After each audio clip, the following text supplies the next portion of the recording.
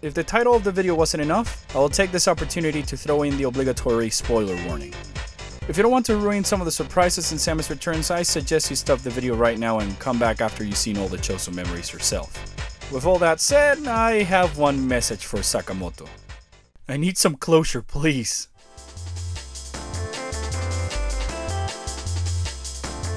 Earlier this year, when Nintendo announced Samus Returns out of nowhere, my little Metroid fan brain just exploded in the hype and anticipation over the return of the 2D formula that I grew up with. But once my own excitement had settled, I started wondering if this remake will take a similar path like Zero Mission, and give us some more backstory to Samus' mission or of the mysterious planet SR388. And to my amazement, Yoshio Sakamoto, producer of Samus Returns and many other games in the series, revealed on Gamescom 2017 that the remake will have some bonus backstory of the events that happened on the planet in the form of the Chozo memories.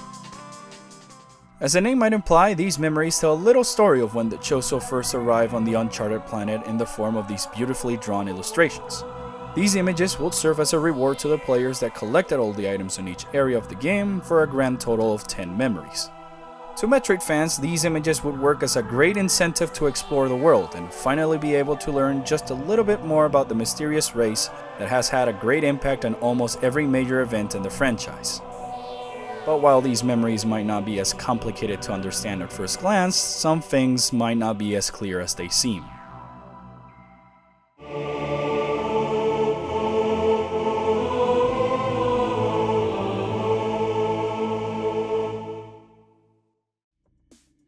The first memory is by far the most straightforward. It simply depicts the Chozo first arriving on the surface of planet SR388 and hints that they are not native to this planet because of the spaceship seen in the background. In here we're also presented to our protagonist, the overseers of this expedition and of the operations that may be conducted on the planet. During their expeditions, the Chozo discover a strange source of energy referred to as Aeon, which seems to be the life force of all the organisms on the planet. We can see that scientists are trying to have some studies on the substance to perhaps determine any beneficial uses that it can have to their people. The interesting detail about this memory is that it confirms Aeon as much more than just a simple gameplay gimmick, but that it's actually tied to the lore just like the Phazon was during the Prime trilogy. The scientists most likely came to the conclusion that this new energy source could be useful to them, and so a large-scale excavation is set out to perhaps find if there's any main source to this Aeon. We see a number of Chozo machines lining up to begin digging deeper into the planet, alongside some warriors who are ready to combat any dangers that they may encounter below. But the excavations reveal something far more sinister than what the overseers might have bargained for. They discover a life form so dangerous that it could defeat any warrior with ease in the form of the sinister X-Parasites. These parasites are obviously the main antagonists in Metroid Fusion, and this game reconfirms that they are indigenous to SR388. The creatures possess an incredible ability since they are able to infect any host and take control of their bodies, or even copy their DNA after their death to become an X-clone of said host. The X-Parasites appear to have no weakness and can quickly devour anything in their path, thus forcing the Chozo to retreat and devise a plan to defend themselves against this new threat. At this point, the Chozo find themselves in a complicated situation. If they wanted to continue investigating the planet, they would have to find a way to overcome the X, but even as it is, they couldn't just let this species go by and possibly take over the galaxy. And so the Chozo set out to create something strong enough to stop them, a bioengineered lifeform that could counter the parasites and would ultimately change the course of history, thus marking the birth of the Metroids. While it's been told before that the Metroids were made by them, this is the first time we actually see the Chozo creating the parasites, and on planet SR388 nonetheless. So to die-hard fans, it was a treat to see this old myth finally come to light in one of the game's lore. With their newly engineered weapons at their side, the Overseers unleashed the Metroids onto the X-Parasites, who successfully counterattacked them regardless of what form the threat took. The Metroids latch onto their prey and absorb the energy or life force out of them, leaving no way for the X to escape their deadly grasp, and so their demise seems to be at hand. With the threat of the X seemingly taken care of, the Overseers are able to continue their operations on the planet, and so mining is once again continued. This memory also shows that the Metroids are docile to their creators, hinting that the Chozo are indeed able to control them. This detail can also correlate or foreshadow to how Mother Brain is able to control them in the future. And so everything seems to have returned to normal. But one last issue would ultimately squander all of the efforts made by the Chozo. Something unforeseen has happened. The once tame Metroids have started evolving and began attacking anything in sight, even their own creators.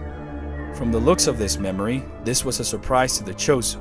Maybe the Metroids weren't intended to evolve, and this is more of a mutation. While there is no confirmed reason of why this occurred, I have my own tinfoil hat theory as to what could have caused this incident. To simply put it, the Aeon energy might have been the culprit for this startling behavior. The Metroids absorb the life energy of their prey, and since everything on SR-388 had Aeon, a newly discovered substance to the Chozo, they didn't account for what it could do to their creations. This could also explain why they only evolved on SR-388, because so far Aeon is only available on this planet. This theory is also applicable to the Omega Metroid at the end of Fusion, because it fed on the X-Parasites on the BSL station that came from the planet and probably had the energy in them as well. The main issue with this theory, however, is the Queen Metroid in Other M. Since the battleship was supposed to simulate more of the habitat and life forms of Ceres, I doubt there was any Aeon aboard it. So perhaps the Queen was a result of experimentation done by the Federation, or that perhaps the baby Metroid was destined to evolve into a queen, marking the start of a new breed of Metroids altogether. Only special infants had the genetic coding to become queens. Regardless of what caused their evolutions, the Metroids quickly started overpowering their masters, and with no easy way to stop them, the Chozo have no other option but to flee.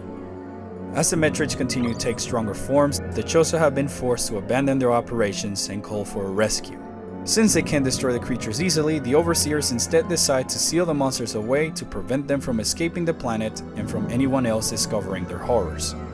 We can assume that many warriors sacrifice themselves to hold the parasites back as they flooded the caverns with a dangerous purple liquid, giving the Overseers a chance to escape and warn others of their discovery. And as they reach towards the surface, they can only hope that their plan can successfully contain the beast that they created. The Overseers manage to reach the surface, where they meet with a Chozo elite who came to their aid with an armada standing ready to fight any possible threat, and they warn him of the dangerous discoveries that were made in the caverns below. The Chozo, who once came looking for new wonders to aid their people, ultimately encountered and created one of the biggest threats the galaxy has come to know. But fortunately now, with the arrival of their rescue, the Overseers are safe and perhaps ready to find a way to correct their mistakes, and so ending our story on planet SR-388.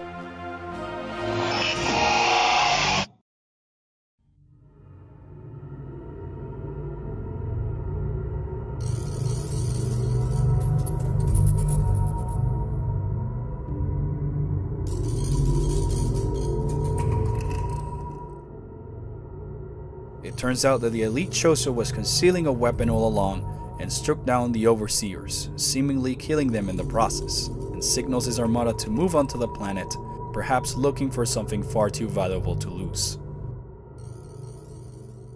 Now, while there really isn't enough information to understand exactly what happened on the 11th memory, the first thought that came to mind was that the elite Chozo executed the Overseers, fearing that his brethren were infected by the X-Parasites.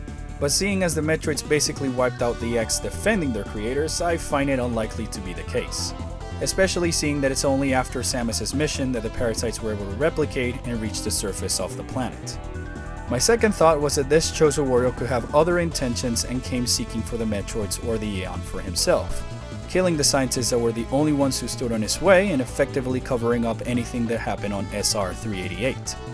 And it's not something hard to believe, since Samus Returns shows in its opening that the Federation were able to capture one Metroid from the planet before it was stolen by the pirates, kickstarting the events of Zero Mission. And you do also encounter one of them in the surface level before it evolves into an Alpha Metroid. And for something as deadly as a Metroid, it would make sense to bring an armada to try and contain them, since at this stage they are uncontrollable and even more dangerous. The bigger question that lies is, if this was the case, then what is exactly Elite planning to use the Metroids for? And whether or not the other Chozo are aware of his actions. Is there a larger threat at hand that we don't know of? Or was it past ambitions of the warrior ways that created a divide on their people? If anything, the last memory possibly left an extremely vague clue that could point to another installment in the series that might give us our answers. This theory is quite the stretch, but I think it's worth mentioning. During the reveal of the secret image, the game displays the 11th Chozo memory as number 2D out of 10. While at first I was confused and assumed that there could be more secret memories hidden with each difficulty, I was able to come up with something using this naming convention by itself. In mathematics, a division can also be represented with a /. Dividing 10 by 2 leaves us with 5 and the letter D, which is displayed in red, perhaps hinting at the misspelling of the word dread. In other words, this could be translated into 5 Dread, which if correct could hint at the once cancelled title Metroid Dread may be coming into production and possibly be the much anticipated sequel to Fusion, with the red 2 and D teasing at it being another 2D game. But time will tell whether this theory is correct or not, and until then, the only thing we can do is wait and see if we will ever get to know more about the Chozo's Elite's true intentions, and what they can ultimately mean to the universe of the franchise. Great, now I have a new cliffhanger that's gonna bug me for another 10 years. Well, this and the post-credit scene for Xenoblade Chronicles X. It's this planet. It's something about this planet.